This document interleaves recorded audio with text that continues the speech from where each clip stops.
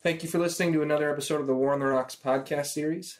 I'm sitting here with two Marks, Mark Riebling and Mark Stout. Mark Riebling is the author of the new book, Church of Spies. He's a historian and policy analyst. This is about the Pope's secret war against Hitler, and there's a really exciting new story to be told there. We're also joined by Mark Stout, who's a senior editor here at War on the Rocks, and he also directs the Intelligence Studies program at Johns Hopkins University here in Washington, D.C., and he's a former analyst at the Central Intelligence Agency and the State Department. This is actually a really fascinating book, and before I sort of mostly turn it on over to you two, I want to hear, Mark, what made you want to write this book? I was raised Catholic, and one of the things I learned was that if I expressed a kind of heterodox idea, that the nuns could always souse me out because they had a really awesome informant system. So I didn't think it was too incredible or unlikely when I later read in the work of another scholar that the Vatican ran the world's oldest and perhaps best intelligence service. So this was something that I kind of had been thinking about for a long while. And in the process of writing my last book, I was able to come in contact with some people in the intelligence community who had been involved in penetrating the Vatican during World War II when we occupied Rome in 1944 and 1945. And based on some of the things that were said to me by these sources, I developed a strong opinion that a lot of what had been written about Pope Pius XII, his silence during the Shoah, the attitudes of the institutional church and of this Pope toward Hitler were not so much incorrect, but very incomplete. And that there were two stories here. One was above the line, what was visible in public, and there was another story untold below the line. And that's a story that interested me, and that's a story which I've decided to tell in Church of Spies. So your book is about two subjects which are both independently famously difficult to research, namely intelligence and espionage and the Vatican. So since you and I are both historians, I can't resist with starting. How do you know what you know? What kind of sources are available, and what sort of challenges or issues did you face in actually being able to ferret out this really very detailed, in a good way, nuanced and gripping story? The truth is that in order to study this intelligence service, I really kind of had to develop almost an intelligence service of my own with informants and, I wouldn't say moles within the Vatican, but I treated it with a certain amount of respect and reserve. I understood that this is an institution that had been around for 2,000 years. And although they have archives, which are theoretically open to scholars, you don't just walk into the Vatican and spend even 2 or 3 weeks in the archives and think that you're going to know really much of anything. I would compare it, I'm from New York City, but I'd compare it there to, let's say you're a journalist and you want to write about, the mafia. You don't go down to Carmine Street and knock on a door and expect to get access. And this is a closed community in the same way. So what you do want to do is establish that you are very knowledgeable and trustworthy because you've done your homework and you've spent your time. And there was a fellow, Ray Rocca, who went on to become head of the CIA counterintelligence research staff. He was under James Angleton. He was under James Angleton, that's right, for 20-some-odd years. And he was very helpful to me at the beginning of this project because he had been one of the people responsible for trying to penetrate the Vatican in 1944-45 and even after the war.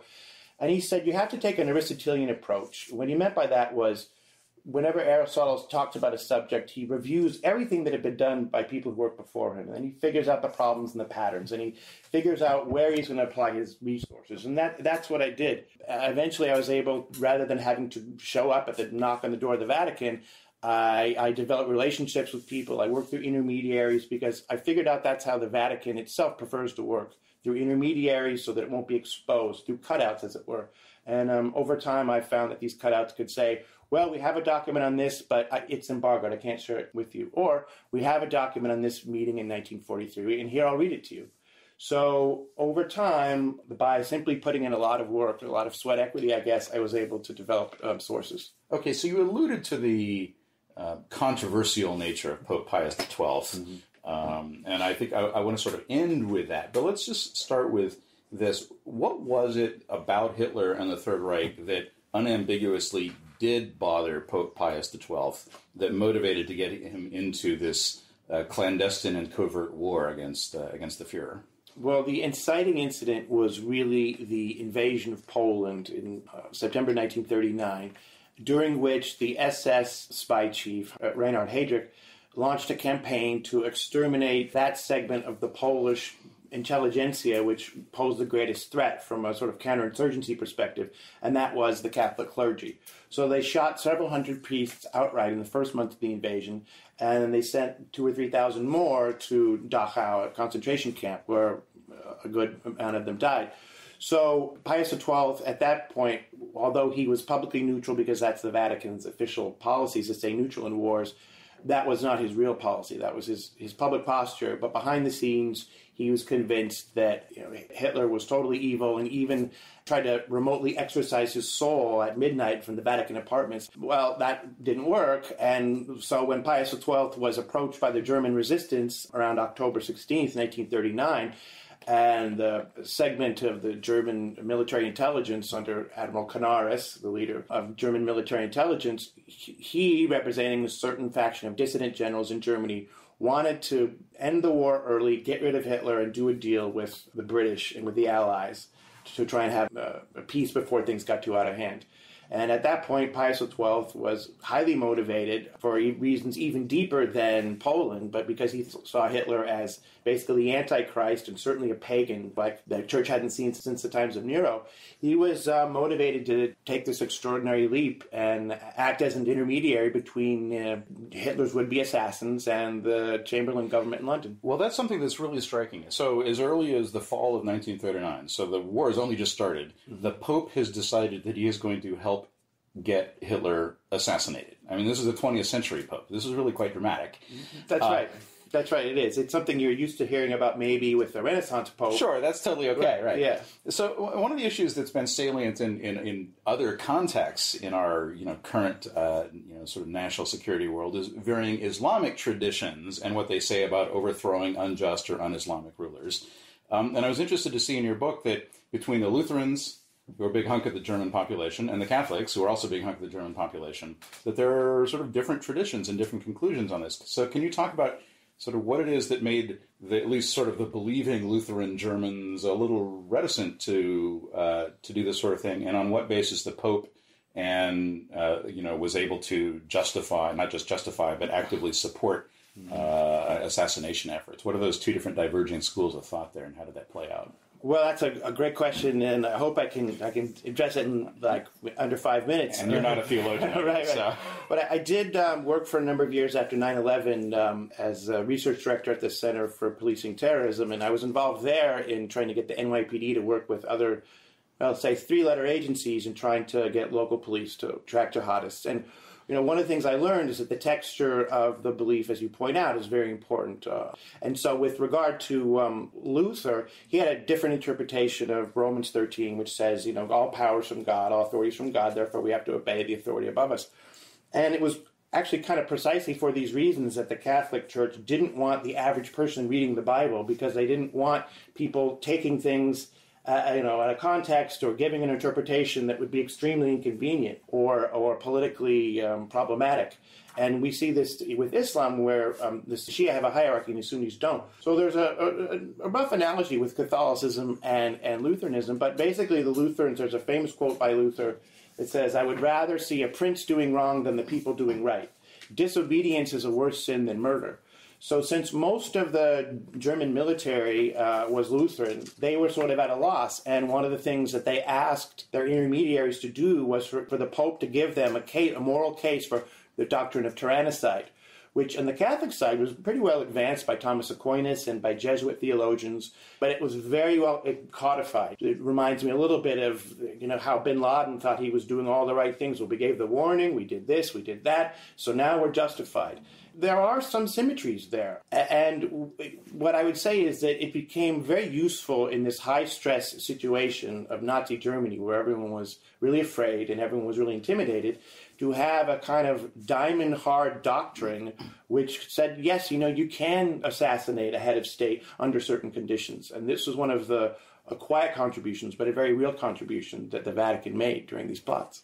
So the Vatican is involved in both espionage against the Nazis, and also in supporting, efforts to overthrow or kill Hitler. Were they using the same networks there, or were there a bunch of different threads leading out sort of at the organizational level? What does this look like? Because the German opposition isn't necessarily, holding big, huge conventions. That's so right. They're not necessarily organized, and the Vatican doesn't per se have an intelligence service, even if they perform many of those sorts of functions. So how did this all get wired together? Well, the first part of the question, the answer is yes, they were the same network, and the assassination conduits and connection channels were built on the backs of or used the same arteries of communication that the Vatican had used to bring intelligence from this, what was really to the Vatican in many ways a denied area of Nazi Germany before the war, let's say from 1933 to 1939. And here's one of the reasons why a lot of people criticize the church. They did a deal with Hitler in 1933. The future Pope, Pius XII, he was then Eugenio Pacelli, Secretary of State. Pope Pius XI, the current Pope, said, let's protect church rights. Let's do a treaty with Hitler that guarantees church rights. So they signed this. Well, then, right away, Hitler, being Hitler, started violating it right and left. How are we going to prove that they're violating it? We need evidence of the violations of this treaty. But, of course, Nazis controlled all channels of communication, phone, mail, travel. So the church, because it was an international global body, had people who could be line crossers and without arousing suspicion. In one case, really the hero of my book is this Bavarian lay agent. He's a German lawyer, Josef Mueller. He had the nickname Achsensepp, or Joey Ox, and he took the secrets and flew them over the Alps in a single-engine sports plane and landed in Murano, turned them over to a clergyman, and they went to Pius XII or Pacelli's apartment in Rome, where they were stored in a big red book with a carved-out inside hollow hiding space in the top shelf of his private library.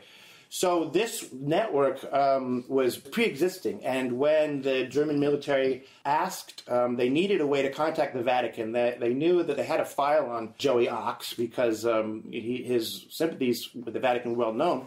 So they called him in. He thought, gee, my number's really up now. I'm going to get beheaded. So the Abwehr, the intelligence service, or one of the intelligence services, called him in for a meeting, and he thought he was in trouble. Exactly, in the end of September 1939. And instead, it's completely flipped. They say, we're trying to kill Hitler. Will you help us? Will you help us recruit the Pope into this plot?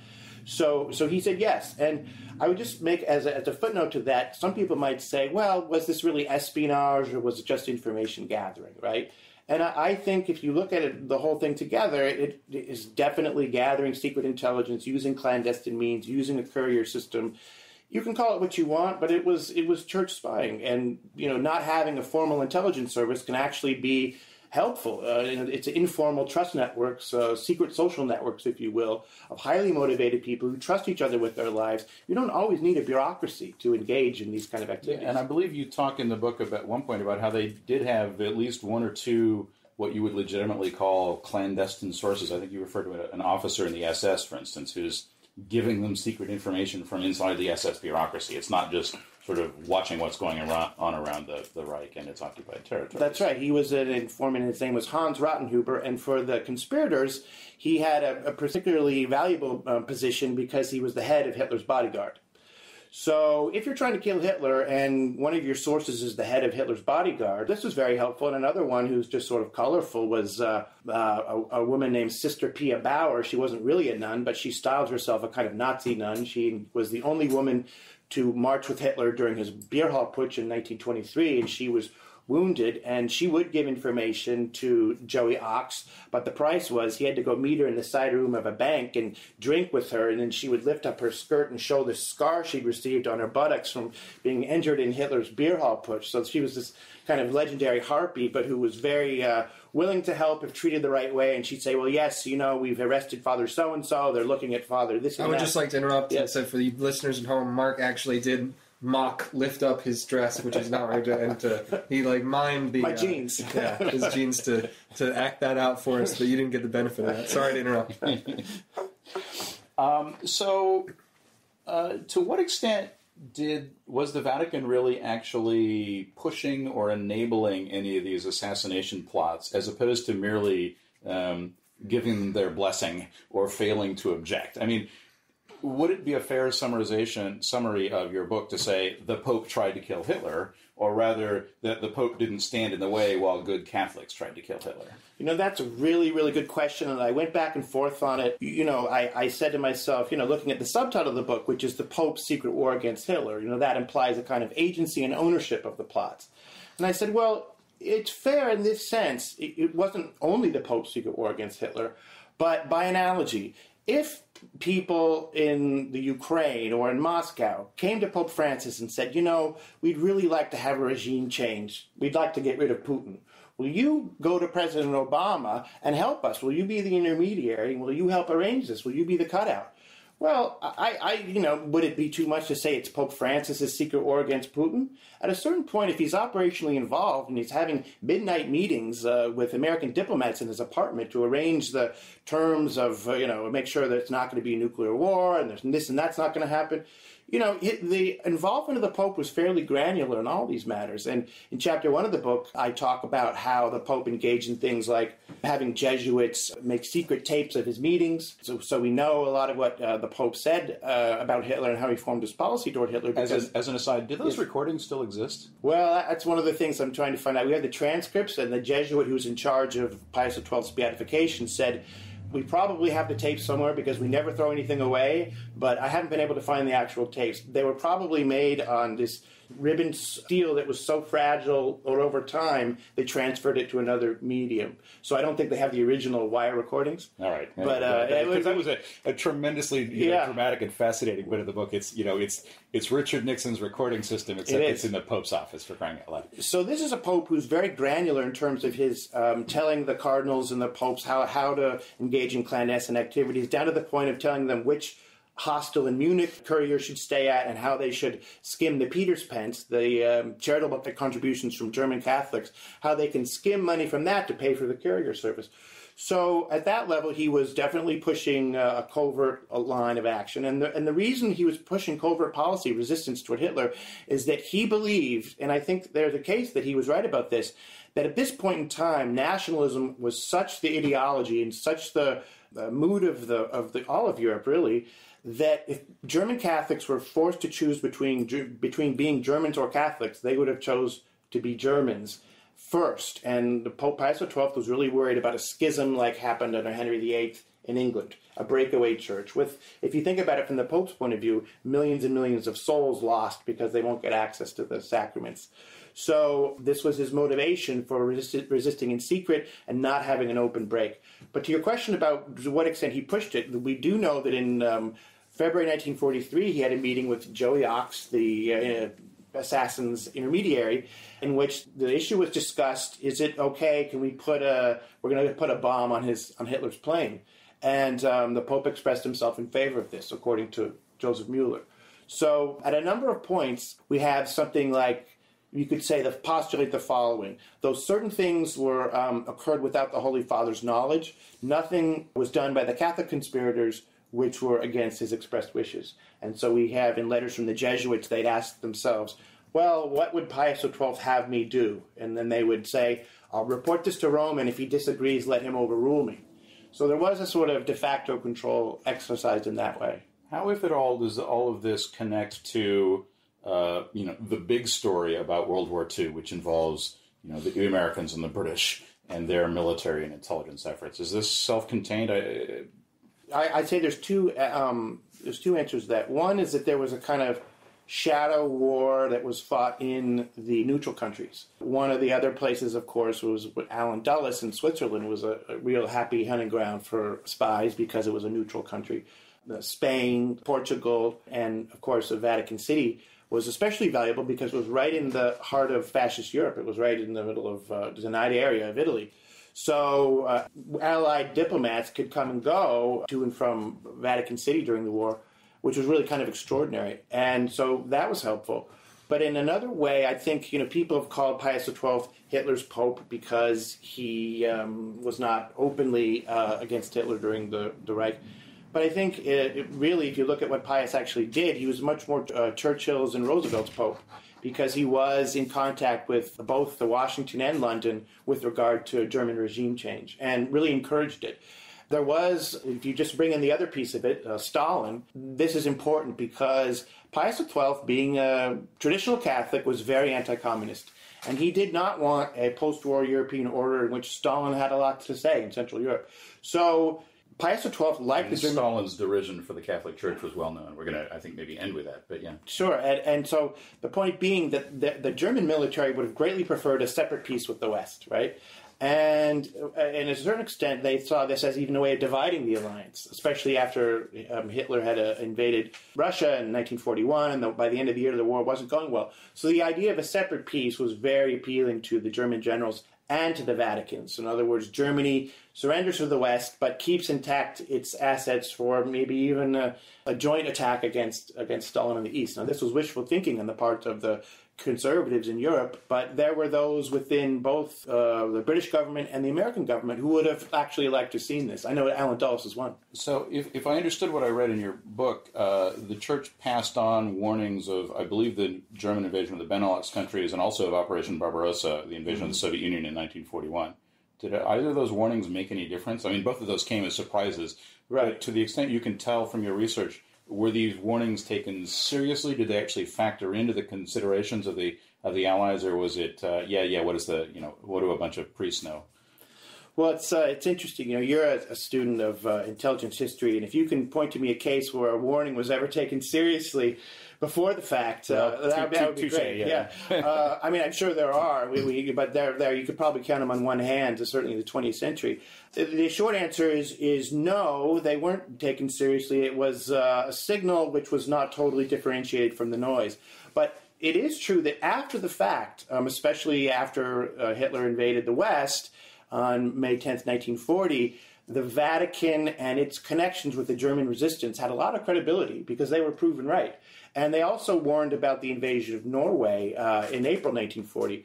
And the Vatican was the first major power to understand and really have justified true belief that Hitler was going to invade Russia. And this came as early as October 1940. So that was good reporting. It was solid. It came through Joey Ox, who had his contacts in the Abwehr. And it was. I would stress that this was warning London in particular was really an act that violated the Pope's stance of neutrality, because if you're warning another neutral country, you could say, all right, well, that's not necessarily an act of war, but warning a party aligned in the war like France or Britain.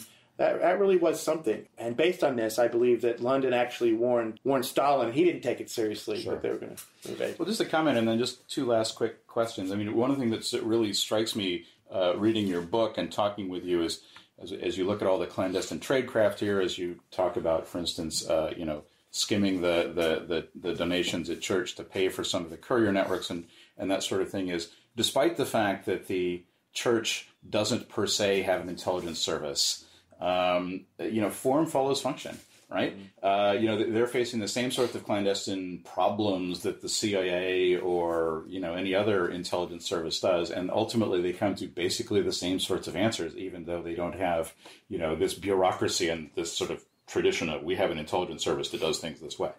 Just a quick last question or two. You alluded to this at the beginning.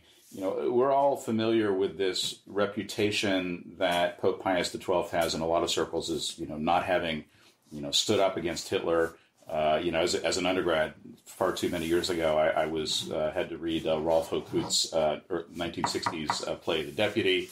You referred to the book Hitler's Pope. How do ultimately taking all this into account, and you mentioned, he doesn't really stand up and publicly speak against the Holocaust. What ultimately is your bottom line view of Pius XII, more in sort of a politico-moral sort of sense? Well, he wasn't Hitler's Pope, but he wasn't Anne Frank's Pope either. And I think that judging it by today, it's clear that he should have spoken out. He should have cried it from the mountaintop. But he, I think, was very influenced by what the German resistance was telling him. And in their first approach in October 1939, they said, please don't speak out. This will expose resistance elements in Germany to persecution, surveillance. It will make us much harder to do what we're trying to do. And we know from documents in the FDR library that this was the story from beginning to the very end. In 1945, June 1945, the U.S. Charge d'Affaires in the Vatican writes to Roosevelt saying, well, I asked, why didn't the Pope denounce Hitler by name during the war? The question wasn't about speaking out for the Jews, it was about speaking against Hitler, which is really what the Allies wanted. And the Joey Ox, who had made it through this incredible odyssey alive to the end, said, well, we asked the Pope not to speak out, and he didn't. So I think it was clearly a moral mistake, but he was guided by practical considerations, and he, I think, felt very torn between his role as a moral spokesman, a moral leader, but also his leader of the church, and to shepherd 800 million souls to salvation. He felt he had a choice between lives and souls, and he went with souls. He tried to save Catholic souls, and this was a conflict, and he had to cut the Gordian knot as best he could by trying to kill Hitler.